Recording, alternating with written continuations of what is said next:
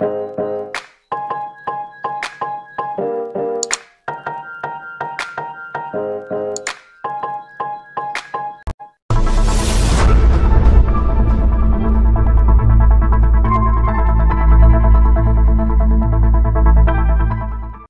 കരോളും അത്ഭുതലോകത്തിലെ ആലീസും. Reverend Charles Ludwig ടോഡ്സന്റെ തൂലികാനാമമായിരുന്നു Lewis Carroll.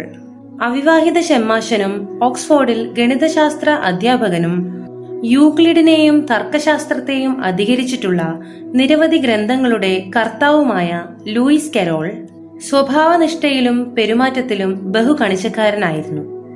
എന്നിട്ടും അത്ഭുതലോകത്തിൽ ആലിസിന്റെ സാഹസിക കൃത്യങ്ങൾ എന്ന അത്ഭുത ഗ്രന്ഥം അദ്ദേഹം എഴുതി. 1898 ജനുവരി 14 ലൂയിസ് കരോൾ അന്തരിച്ചപ്പോൾ ദി ടൈംസ് ചരമക്കുറിപ്പ് എഴുതി.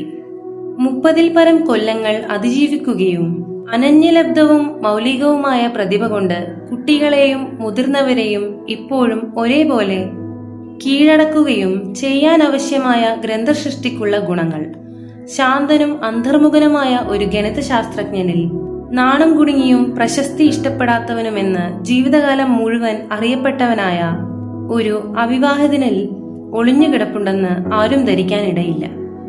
ഗ്രന്ഥകർത്താവ് ജീവിച്ചിരിക്കുന്ന കാലത്തു തന്നെ അത്ഭുതലോകത്തിൽ ആലീസിന്റെ കോപ്പികൾ ലക്ഷക്കണക്കിനാണ് ബ്രിട്ടനിലും അമേരിക്കയിലും വിറ്റഴിഞ്ഞത്. നിരവധി യൂറോപ്യൻ ഭാഷകളിൽ അതിന്റെ വിവർത്തനവും വന്നു.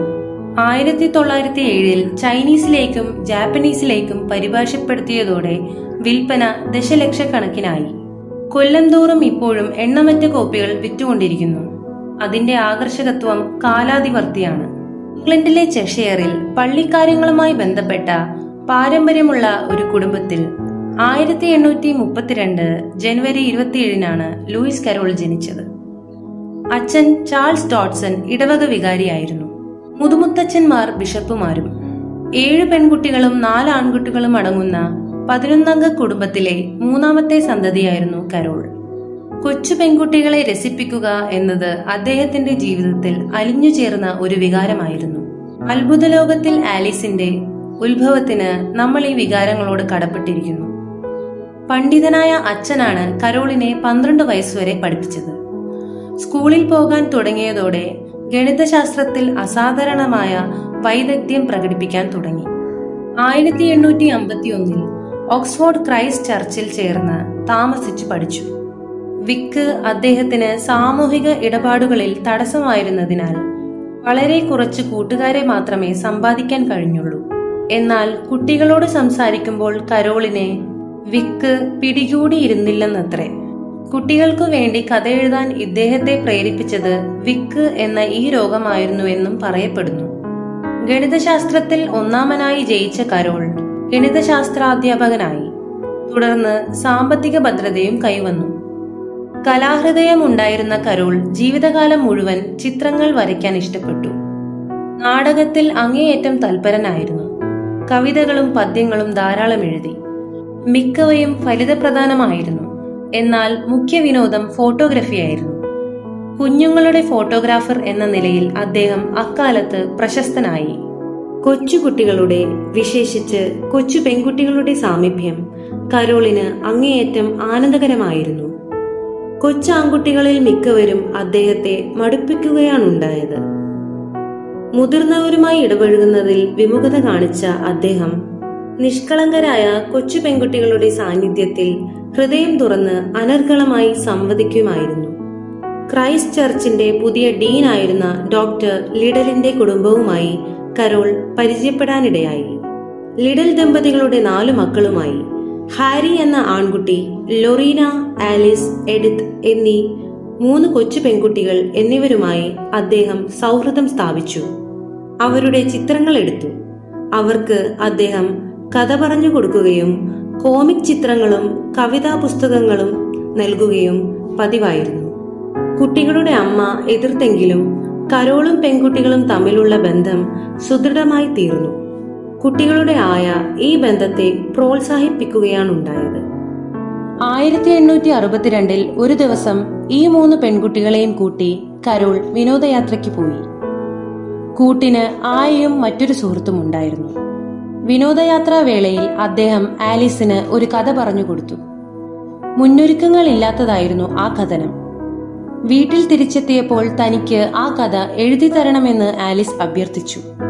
താൻ തൽക്ഷണം മെനഞ്ഞെടുത്ത കഥ ഓർത്തോർത്ത് കടലാസിൽ കുത്തിക്കുറിക്കാൻ രാത്രി മുഴുവൻ അദ്ദേഹത്തിന് ഉറക്കമിളക്കേണ്ടി വന്നു അത്രേ. ആലീസിന്റെ അമ്മയുടെ എതിർപ്പ് മൂലം 2 കൊല്ലങ്ങൾക്കു ശേഷം അവളെ സന്ദർശിക്കൽ അപൂർവമായി തീർന്നു. എങ്കിലും കഥ പൂർത്തിയാക്കി അത് അച്ചടിക്കാൻ അദ്ദേഹം തീരുമാനിച്ചു. അച്ചടിക്കാൻ കൊടുക്കുമ്പോൾ കൈയെഴുത്തു പ്രതിക്ക് ഇപ്പോഴുള്ളതിന്റെ ഇരട്ടി വലുപ്പമുണ്ടായിരുന്നു. പ്രശസ്തനായ പഞ്ച് കാർട്ടൂണിസ്റ്റ് ജോൺ ടെനിയനാണ് പുസ്തകത്തിന് രേഖാചിത്രങ്ങൾ വരച്ചത്. 1ാം പതിപ്പ് 1865 അച്ചടിച്ചു. 1865 മാക്മില്ലൻ 2ാം പതിപ്പിറക്കി. പിന്നീട് കൊല്ലം തോറും നിരവധി പതിപ്പുകൾ ഇറങ്ങി. കുട്ടികളെ പോലെ മുതിർന്നവരും അത്ഭുതലോകത്തിൽ ആലീസ് ഇഷ്ടപ്പെട്ടു എന്നതായിരുന്നു ഒരു കാരണം. ലൂയിസ് കരോൾ തുടർന്നും അത്ഭുത കഥകൾ എഴുതി. അത്ഭുതലോകത്തിൽ ആലീസിന്റെ തുടർച്ചയായി അദ്ദേഹം ത്രൂ ദി ലുക്കിംഗ് ഗ്ലാസ് എഴുതി 1871 പ്രസിദ്ധീകരിച്ചു. തുടർന്ന് the hunting of the Stark എന്ന ആഖ്യാന കാവ്യം, സിൽവിയ ആൻഡ് ബ്രൂണോ എന്നിവ പ്രസിദ്ധീകരിച്ചു.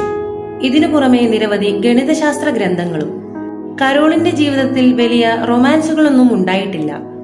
കൊച്ചു പെൺകുട്ടികളോടുള്ള അദ്ദേഹത്തിന്റെ തീവ്രമായ സ്നേഹം ഒരു അമ്മാവന്റെ നിഷ്കളങ്കമായ വാത്സല്യമായിരുന്നു. എന്നാൽ എലൻ ടെറി എന്ന കൊച്ചു പെൺകുട്ടിയോട് കരോളിന് തോന്നിയിരുന്ന സ്നേഹം കാലപ്രവാഹത്തിൽ പ്രണയത്തിലും വിവാഹത്തിലും കലാശിക്കുമായിരുന്നുവെന്ന് സുഹൃത്തുക്കൾ രേഖപ്പെടുത്തിയിട്ടുണ്ട്. എന്നാൽ ഇരുവരുടെയും സൗഹൃദം പുതുക്കപ്പെട്ടപ്പോഴേക്കും പെൺകുട്ടിയുടെ വിവാഹം കഴിഞ്ഞിരുന്നു. അവളുടെ ദാമ്പത്യം തകരുകയാണുണ്ടായത്.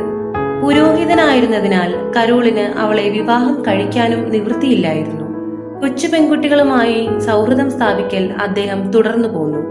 1898 66ാമത്തെ വയസ്സിൽ ശ്വാസകോശ രോഗം ബാധിച്ച് കരോൾ അന്തരിച്ചു. അദ്ദേഹത്തിന്റെ അനുശാസന പ്രകാരം ശവസംസ്കാര ചടങ്ങുകൾ വളരെ ലളിതമായാണ് നടത്തപ്പെട്ടത്. അത്ഭുതലോകത്തിൽ ആലീസിലെ വാക്കുകളും കഥാപാത്ര നാമങ്ങളും ഇന്ന് സാധാരണ സംഭാഷണത്തിൽ അലിഞ്ഞു ചേർന്നിരിക്കുന്നു. ചില വാക്കുകൾക്ക് പുറമെ മാർച്ചുമുയൽ എന്ന കഥാപാത്രം പോലും നിഘണ്ടുവിൽ സ്ഥാനം പിടിച്ചു.